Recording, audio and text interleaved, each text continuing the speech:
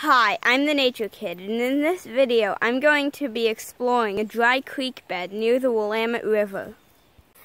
So I am at this dry creek bed that's near the Willamette River, and this is pretty interesting. So there's like grass growing, and you can tell that the rocks are like river rocks because they're like kind of round and smooth.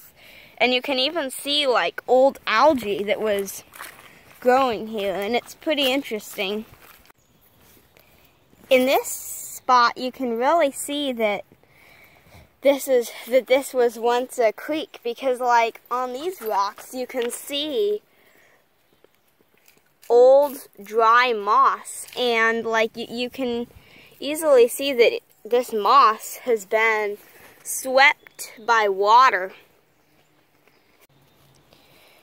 But then, so in the fall and winter, when this area is wetter, it's full of water, and it's a creek. Ooh, look at this.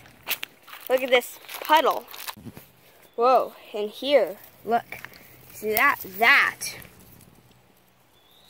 That is a bullfrog tadpole. Bullfrogs are actually not native to Oregon. They are an invasive species, and they actually eat native frogs. And they're actually a problem here. And even so, they're called American bullfrogs, even though they're not native. I mean, they might be native to the United States, I don't know, but they are not native here, at least. So, when I saw that bullfrog tadpole, I decided to catch it, but I lost it, and I'm trying to find where this tadpole is. Nope, not right here. So I just caught this bullfrog tadpole, and I decided to see if I could raise it into a frog. And it's a pretty big tadpole. And bullfrogs, they're not a native species of frogs, so it's not going to harm the environment. Yeah, this is a bullfrog tadpole. Look at this snail. This is I don't know what kind of snail this is, but it's pretty cool. I don't think I've ever seen a water snail that looks like this.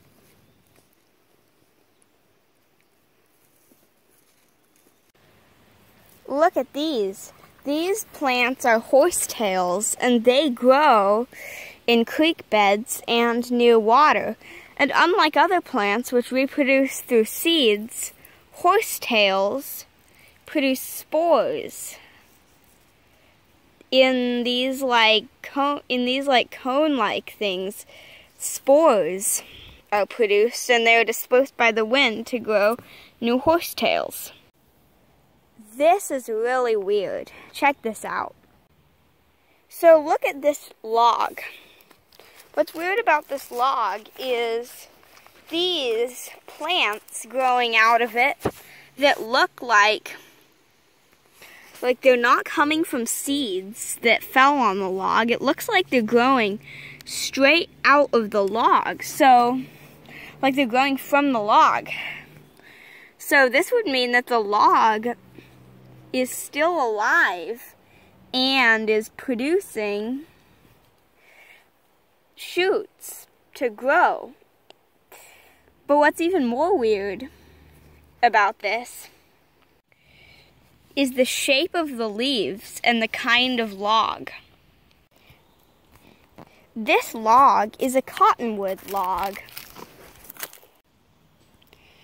And these are the plants that are growing out of it. This is a cottonwood tree, And you can tell easily that its leaves have a totally different shape than the leaves of these plants. Like, it could be possible that maybe some seeds landed on the log, but I doubt this because, look, it doesn't look like a seed fell here. It looks like the plants are attached to the log and growing straight from the log.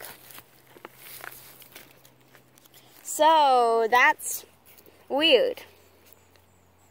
Kind of a mystery. I don't know why this is happening. Look at these maple trees. Something's wrong with them. Their leaves are white and dusty. Oh, it's powdery mildew. Powdery mildew is a mold that infects plants, and it spreads really easily. And it's really hard to get rid of. And the reason why powdery mildew is bad is because it covers up the leaf, so it blocks out the sun, so that the plant cannot photosynthesize. But what's really bad is that there's a new strain of, I had heard that there's a new strain of powdery mildew that you can't get rid of, and it's deadly for trees, and it's like spreading, and it spreads really fast. And just this year I've seen a lot of maple trees with this powdery mildew on them.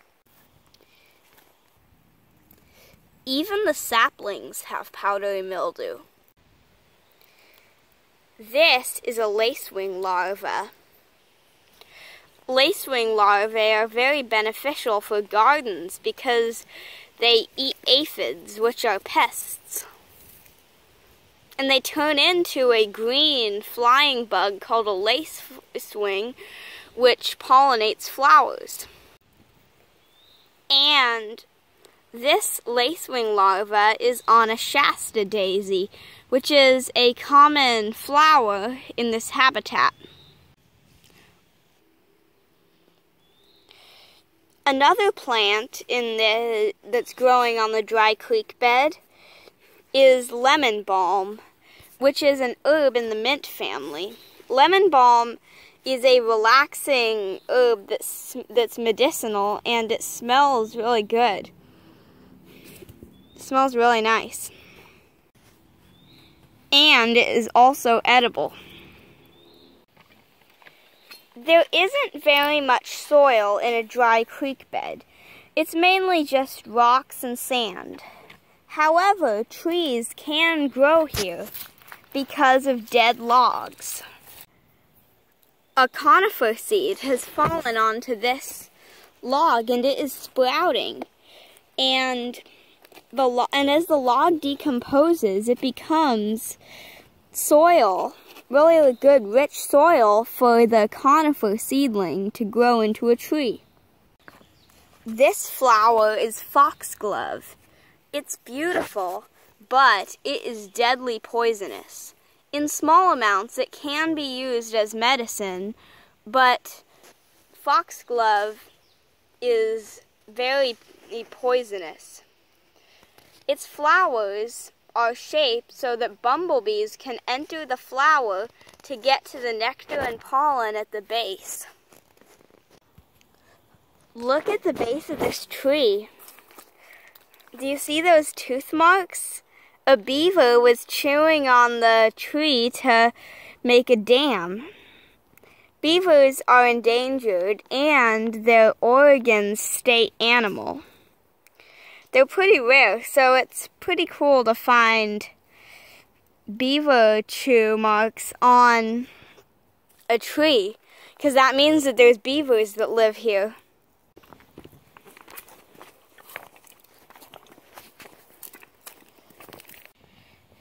You can see that in creeks and rivers, there's deeper and shallower places, so this would be a deeper place, and then there's a hill And so here it would be more shallower, and it's like that when the creek isn't dry during the winter. There's no willow trees in this area. There is cottonwoods, and there's roots that are coming from the cottonwood. But on these roots, growing out of these roots, there's the same kind of plant that looks more like a willow than a cottonwood. But it looks like it's like actually growing out of the roots, out of the cottonwood roots, and it doesn't look like there was seeds. And I mean, maybe younger cottonwoods have different shaped leaves, but I don't know why. There's a different kind of plant with different shaped leaves growing out of these cottonwood roots and logs. If you have any ideas of what this is, leave it in the comments below. I hope you liked the video. Like and subscribe for more Nature Kid videos. Bye!